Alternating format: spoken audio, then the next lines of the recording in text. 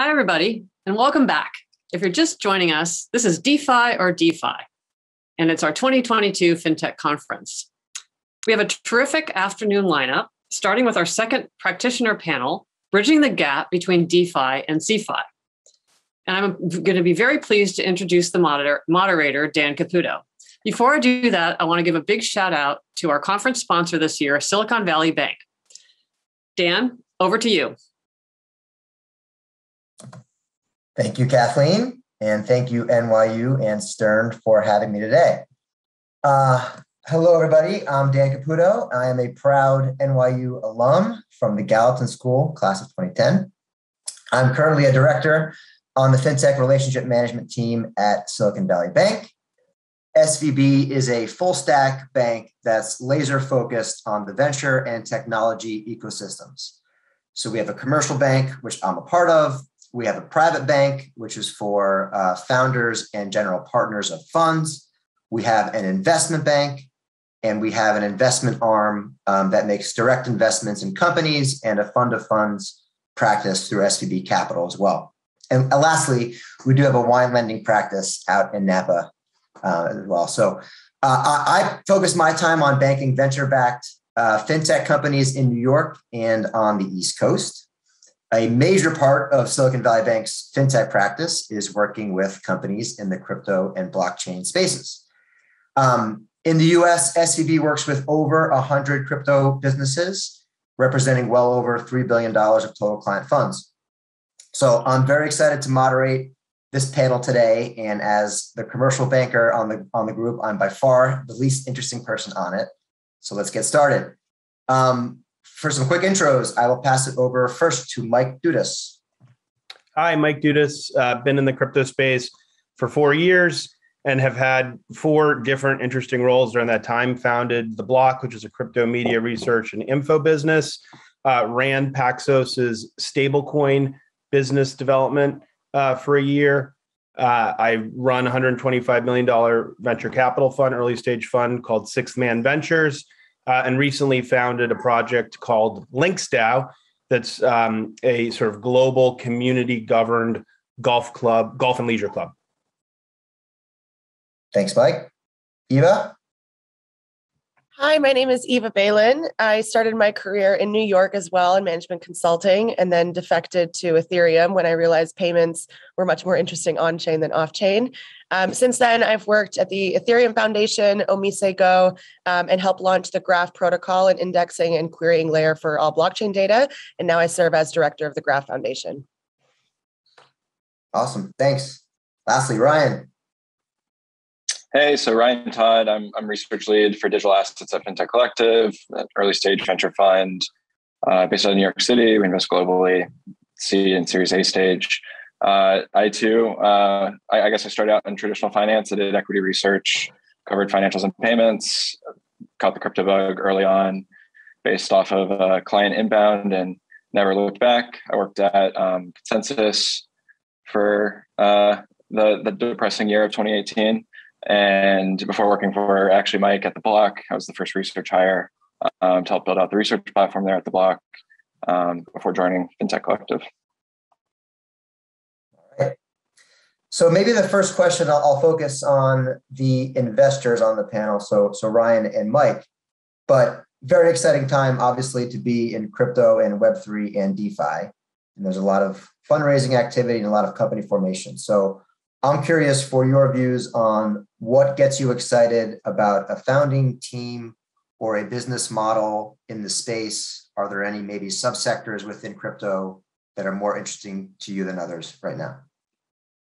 Yeah, I guess I'll start. So, from a founding team perspective, I still have a tremendous bias for folks who I would call native to the space.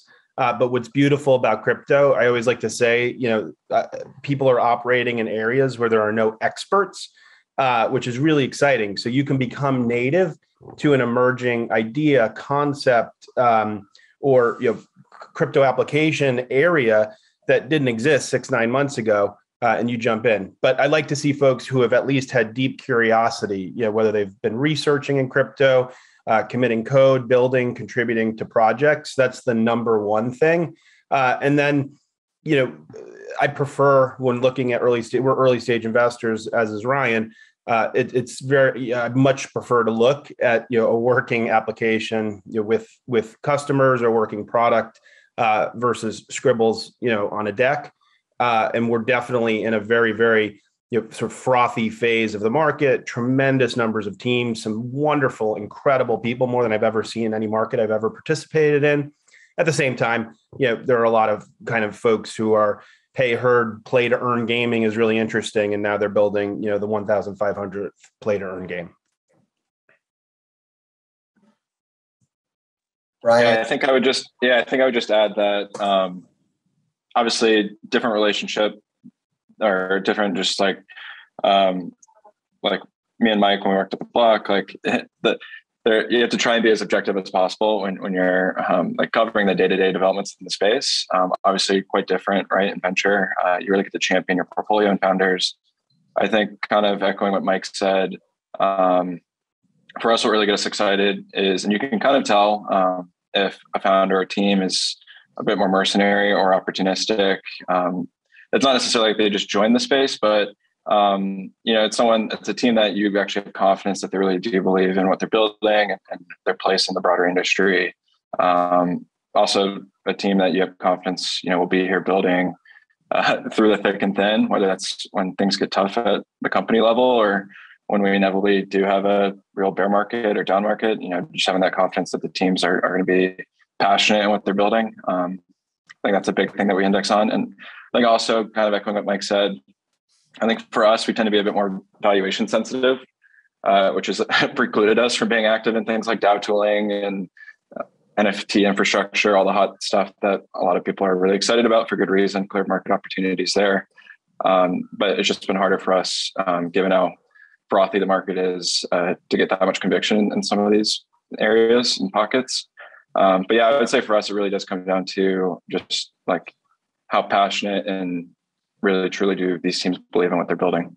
And then I'd love to have one other thing. Where can we add value to what the team is doing, right? So I'm not a deep financial markets person like Ryan is, for example. So I'm not going to do an exotic options protocol investment. You have to make sure that you can actually support the team that you're investing in. So for us, it's like play to earn gaming, metaverse, Web3 networks, DAO tooling and infrastructure, NFT marketplaces, products that we use and love.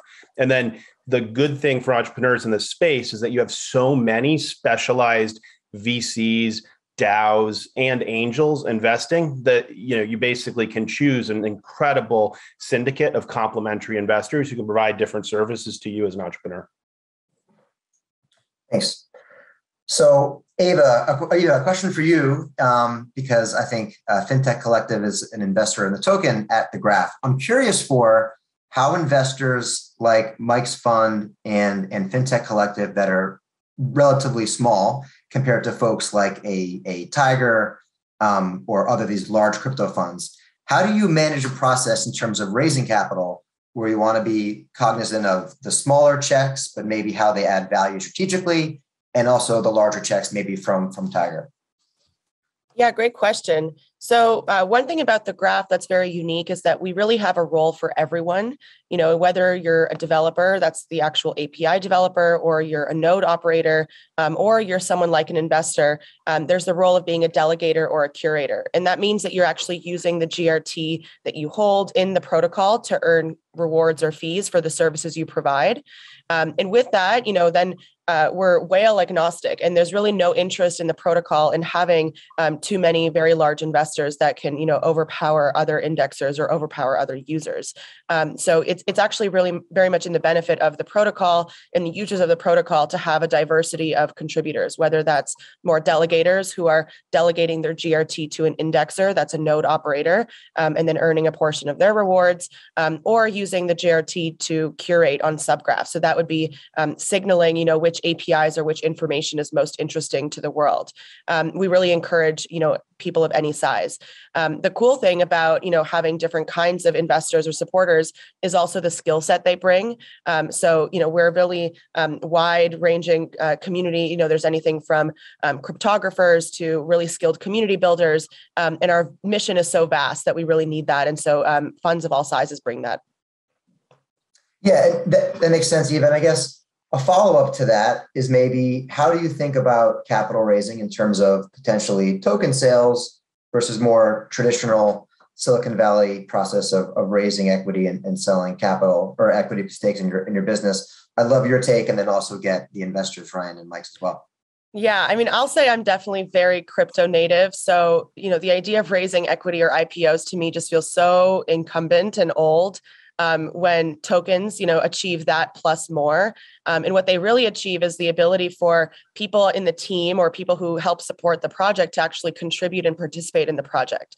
Like when you hold equity, you can't do anything with it. Sometimes you have some governance rights, okay, but otherwise it's just stale sitting there and it becomes a speculative asset. That's why the SEC is so hard on these assets. But utility tokens can be used. They can be leveraged in the protocol. You can add to the security. You can vote. You can contribute in different ways and then also earn rewards for that. So it becomes much more interesting that, not only can the value of the project be derived in this asset, but you can then use that asset to increase the value or increase adoption of that protocol or project.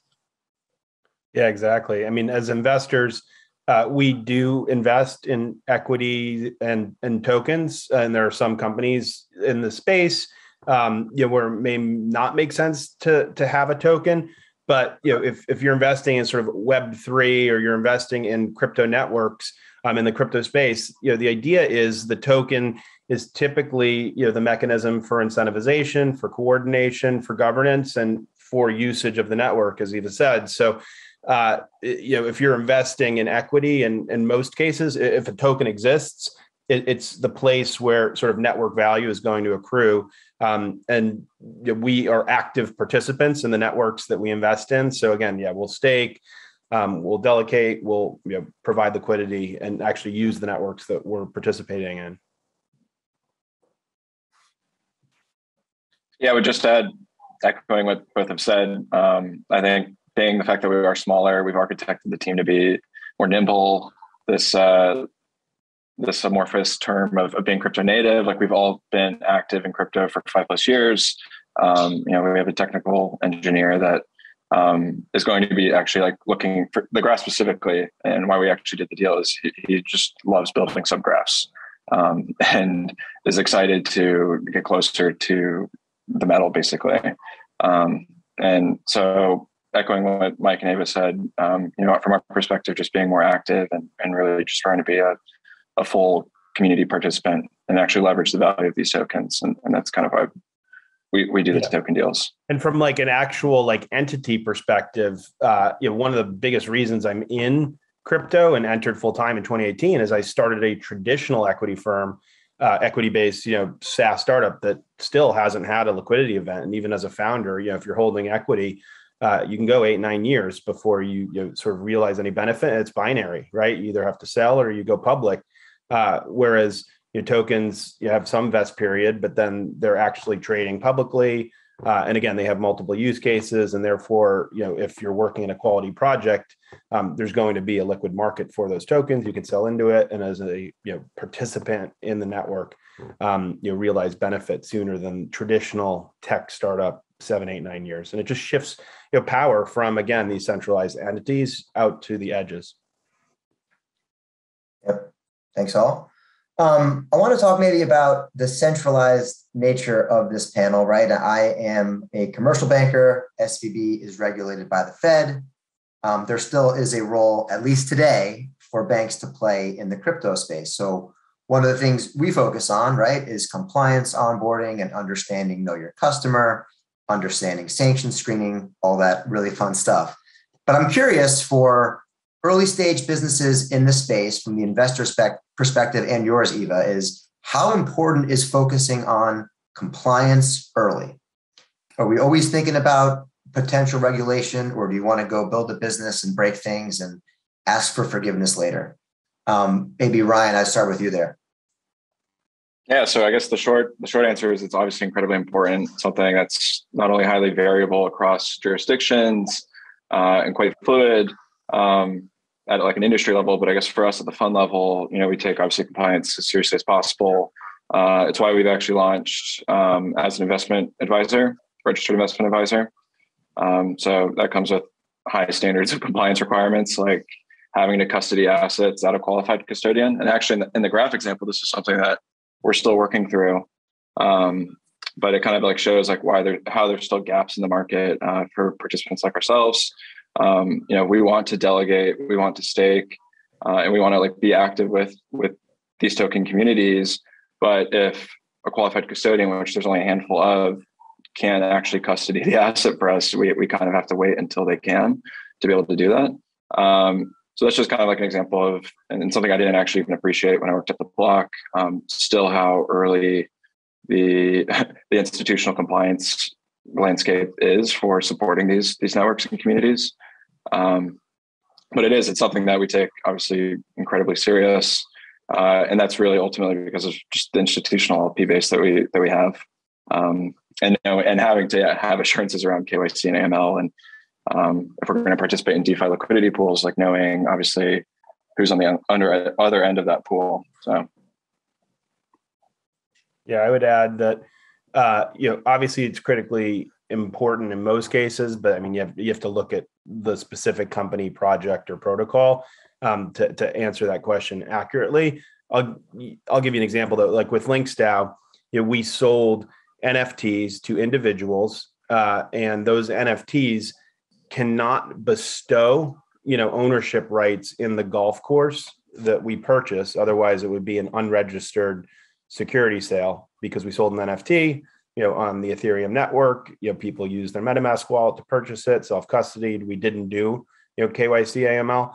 What we were able to sell instead was, again, a governance token that has, some voting rights via the NFT, and then the right to purchase a membership later, and some perks and benefits. But it's really tricky. The other thing I'll say is you're really never, in most cases, proactively and in advance going to be able to get a clear picture or answer on, whether what you're doing is going to be approved by every relevant regulatory body, or even what is the relevant regulatory body. And they may not know, and the winds are sort of shifting constantly. So you do have to sort of make some sort of calculated risk decisions.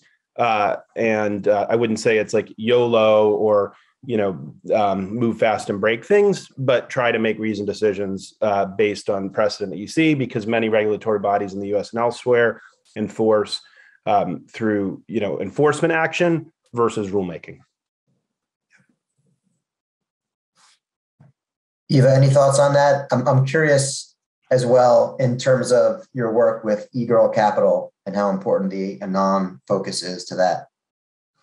Yeah, I wouldn't say I have that much experience with like traditional compliance. In terms of how eGirl Capital operates, we are a group of mostly Anons. There's a few docs members. And we realized pretty early on that the way we interact with our coworkers or, the people we work with, colleagues in clubs or extracurricular activities, you learn a lot about them. And we recognized that pretty quickly we had a lot in common. We were also able to trust each other's perspectives and expertise, having come from different backgrounds, whether that was, security engineering or being a Solidity dev or business leader. And so we operate kind of like a DAO, where we kind of take everyone's perspective. It also hedges, against our own risk. And we choose investments based on, how the group feels. So, most of the investments, are not deals that everybody partakes in, but enough of the group do that it becomes an eGirl investment. Makes sense. So maybe taking one step further in that, I'm curious, I'll start with you, Mike, because we have a working relationship at SVB. What's it like working with a bank on a project that could be potentially tricky to onboard, like a DAO or a crypto fund? You can be blatantly honest. And I'm also curious for all of your perspectives on what is the role of the centralized bank and regulated bank in this space in the next 5 or 10 years? Is there a vision where you actually don't need bank accounts and fiat currencies? Mike, starting with you. Yeah. So, today, it's certainly very challenging to deal with regulated financial institutions of all types. Paxos, where I worked, SVB, where you work as a customer. I'm a customer as a project, as a investor. There's just not. You guys are one of the few really high quality regulated providers out there. So, don't have, it's challenging, right? To just for you folks to onboard folks. So it takes time. And the bar is really high in terms of the documentation that's provided. For a fund like ours, we have US and international entities in order to be able to invest in tokens. So that, again, raises the bar significantly. And same on the exchange and regulated exchange front. I also have, and some of us on the call do, I think, the unfortunate for crypto situation that I reside in New York City, and we have the bit license, which is an absolute flaming disaster that inhibits us from, frankly, being able to do things that are reasonable that other folks in other parts of the world can do. Like I can't open an FTX account or a Binance US account, which makes it harder to do business. So it's challenging. And yeah, at this point, the crypto ecosystem today, in terms of the capital flows coming in, are still critically reliant on traditional banking.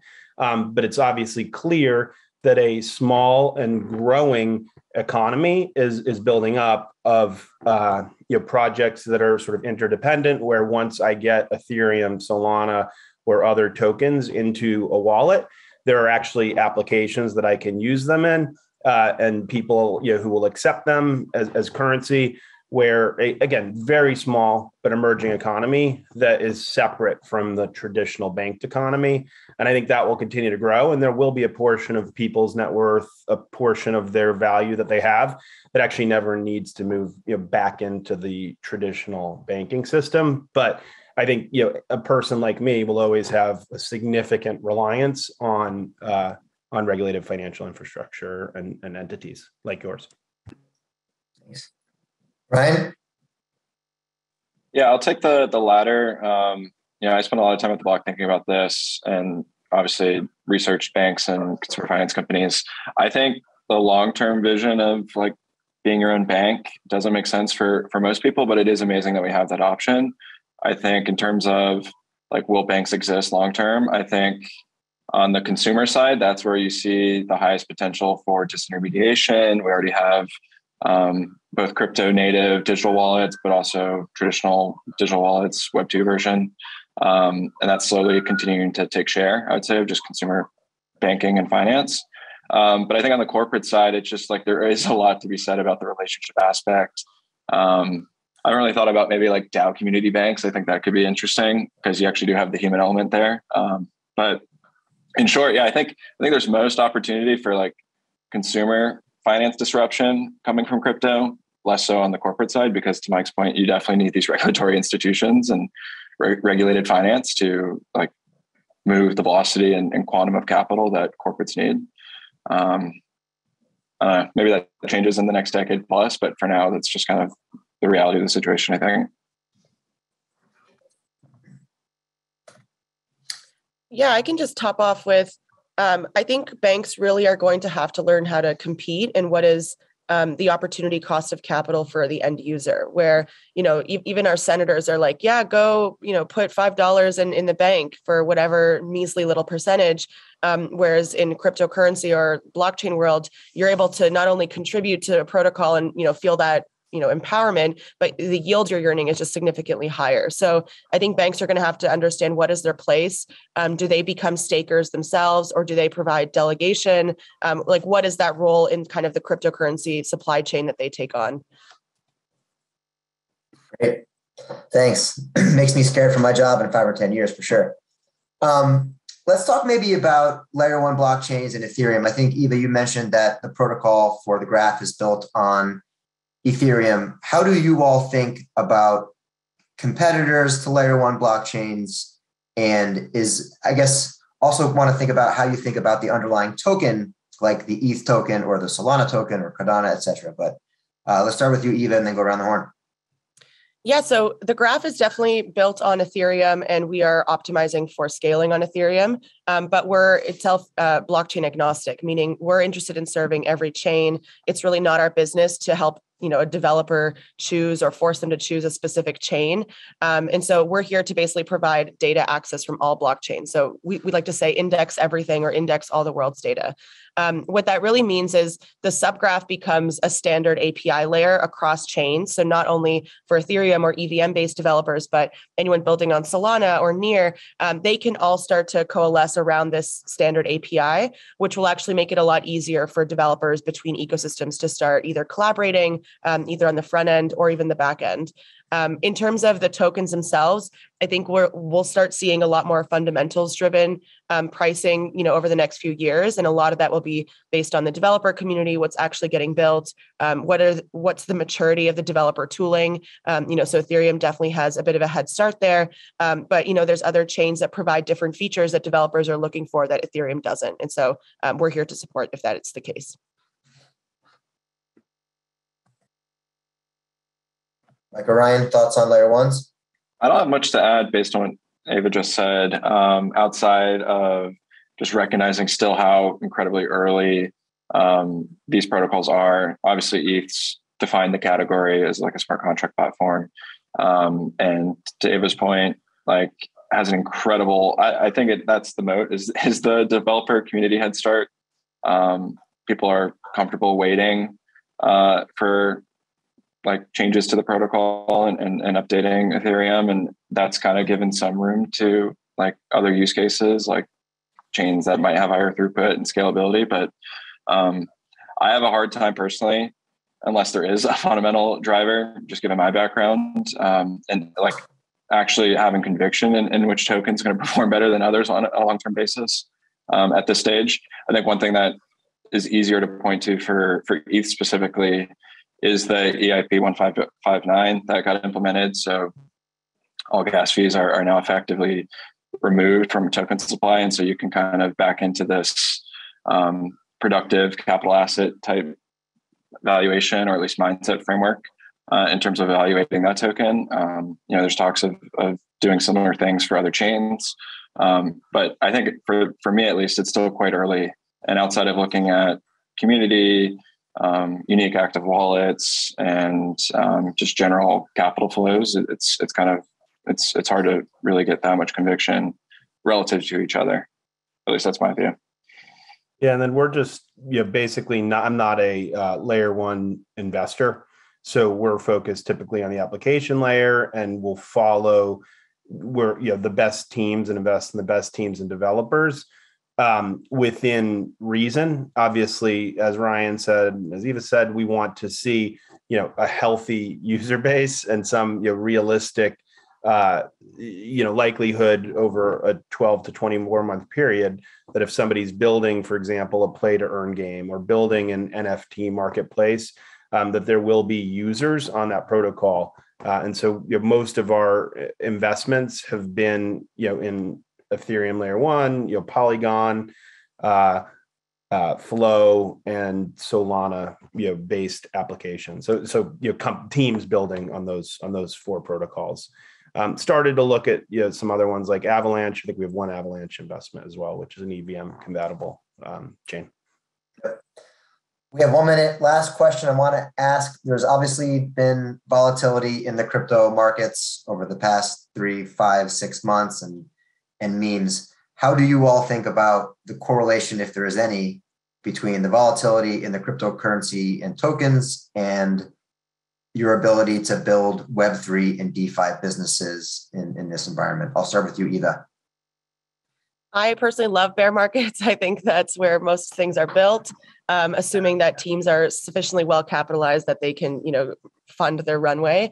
But really, if you look at layer twos, even the graph, most protocols were built in that sort of 2018, 2019 bear market. And bull markets can get really distracting. Not only is there just a lot of users that you have to kind of deal with, but you're experiencing the hype of the market and the momentum. And it kind of doesn't allow for as much research focused time. So, I welcome another bear market. I think there's a few things that on the infrastructure side, especially in Ethereum and other chains, we're not quite there for mainstream adoption.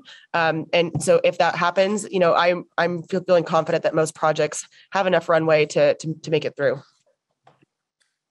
Any other quick thoughts from Ryan or Mike? We might be at time. Just investor hat on it. Like, absolutely, bear market is great to just digest everything that's transpired over the past 12 to 18 months. It's been incredibly impossible to keep up with everything. So more time for reading and really drilling down deeper into some of the cool stuff that's happening on the edges. I guess the last thing I would just call out would be it's interesting to see, and it's not unexpected, but just the fact that obviously correlations to broader risk assets continue to be near or at all-time highs. Obviously, sometimes they'll change depending on market environment, but that doesn't seem to be going away anytime soon. So from price appreciation or returns, clear correlation to risk assets, I don't think that's going to change for the time being. I think we're at time. Thank you very much to the panelists. Thank you, everyone, for listening, and thank you to NYU and Stern. Back to you, Kathleen. Hey, Dan, you guys, thank you so much. That was a really interesting panel. I think we got a great view on what's going on the frontier for investors, responses to the volatility in the market, and some really great detail about the layer one protocols and the application layer as well. And then thanks, Dan, too, because you gave us an illustration of DeFi and TradFi actually cooperating together in the new ecosystems. That was cool, too. Thank you, guys.